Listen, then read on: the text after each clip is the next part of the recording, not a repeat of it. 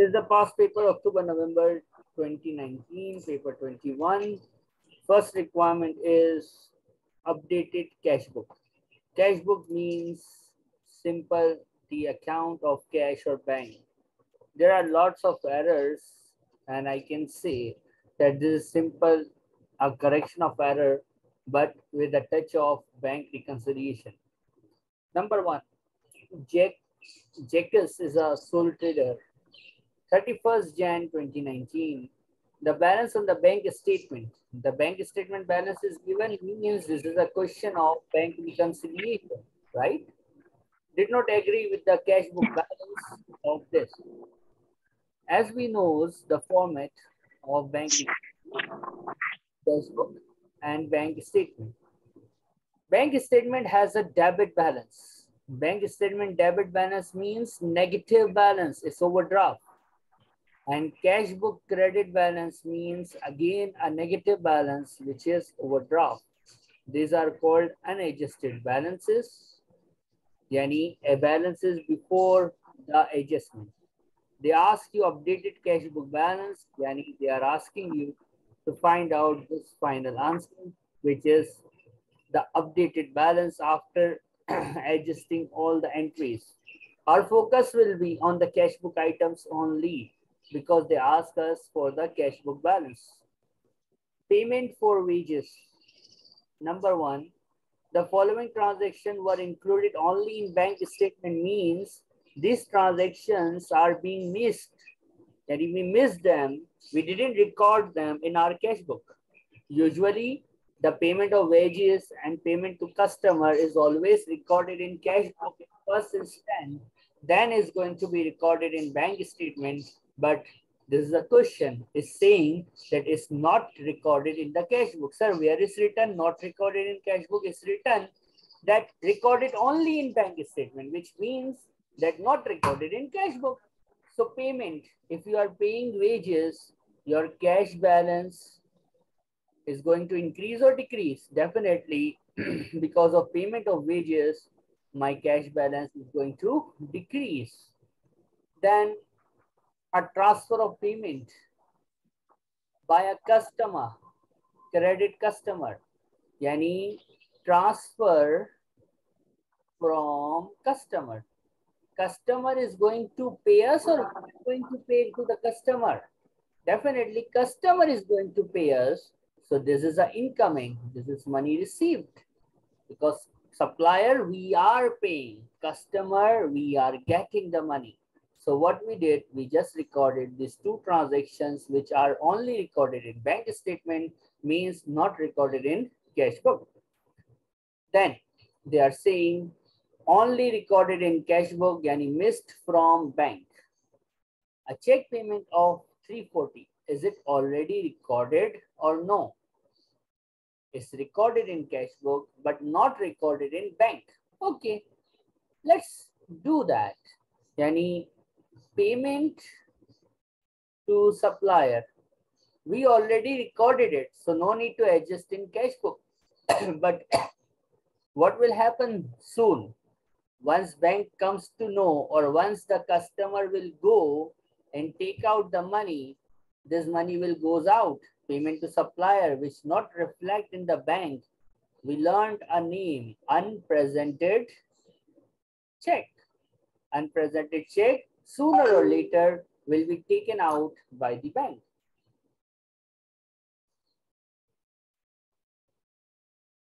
Next one, receipt. Bank missed it. If receipt is not recorded in the bank, it's called uncleared or uncredited checks. Sooner or later, it will come in our bank account. So we are going to add in the bank.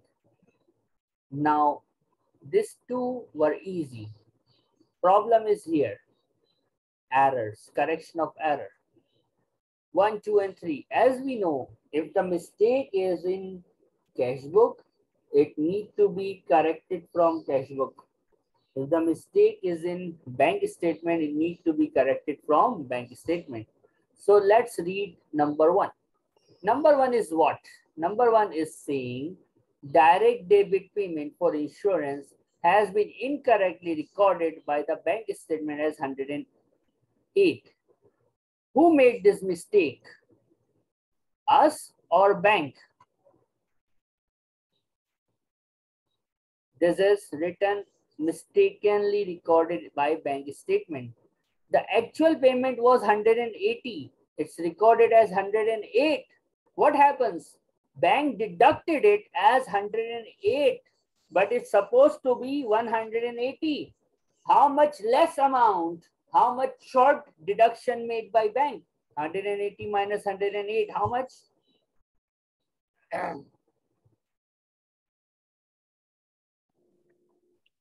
72. So 72, once we comes to know this is the error of the bank, we will inform the bank. And what bank will do? Bank will deduct this 72 from our account. That because the actual payment is 180, right or wrong? Then the second mistake is from cash book. And the third one is also from cash book. First one from the bank statement, so we correct it from the bank column. Second mistake is from cash book called standing order. We know the standing order is a fixed payment for fixed time period, which automatically deducted by the bank. It is 175. We recorded it as a 275. What we did? We deduct extra amount from our cash book. How much extra we deducted? Instead of recording a payment of a standing order payment, yani minus of 175, we minused it by 275. What should we do? Once we comes to know, it should be 175 deduction. It is 275 deduction. How to correct it? We deducted extra, no? How much extra we deducted? We deducted $100 extra. Instead of 175 minus, we minused 275. So we deducted $100 extra. So once we comes to know what we should do, we should add, we should reverse the excess deduction of 100, which is adding 100 in the cash book.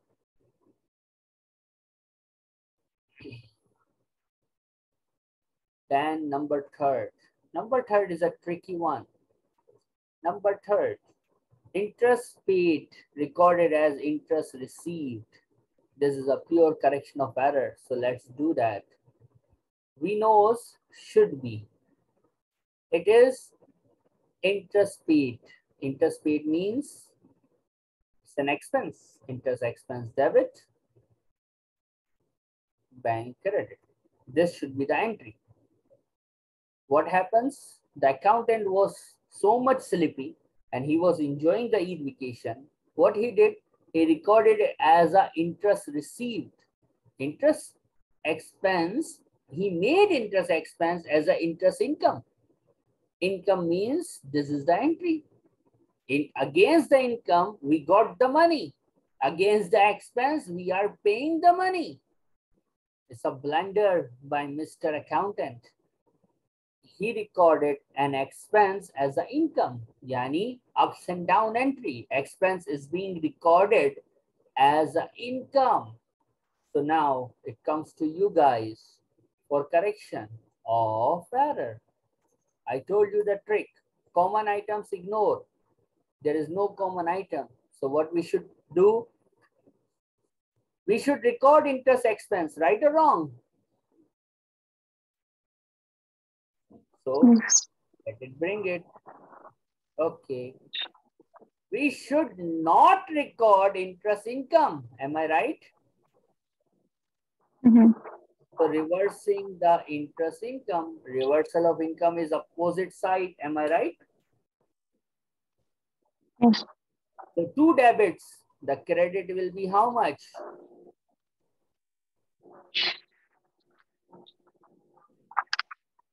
150. Now why double? Because instead of crediting the bank, he debited the bank. If the account goes ups and down, we know it has a double effect. as now we are already done with the chapter and lot of questions, so it's now very easy for us to identify the double effect. It was a bit difficult when we were doing the chapter while our regular studies. Any questions till now?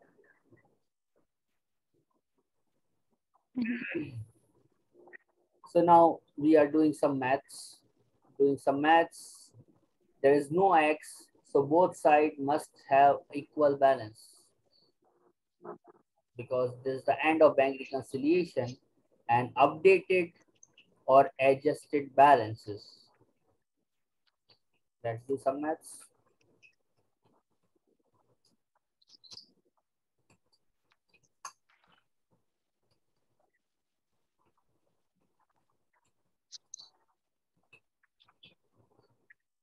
So I'm getting minus 1727 on both sides, which means we scored total 9 marks. How 9 marks, sir? The A requirement is done. If you read the B requirement of this question, the B requirement is for 4 marks and it's asked us for bank reconciliation statement. So what we did, we solved 2 requirements altogether. What is requirement A answer, sir?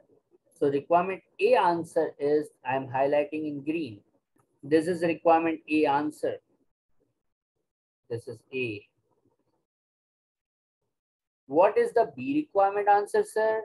So B requirement is this, bank recon. This is the bank reconciliation. Both balances are equal and opposite. Equal and same, yani plus plus minus minus amount same. So we did both requirements all together and we scored total 9 marks from this requirement.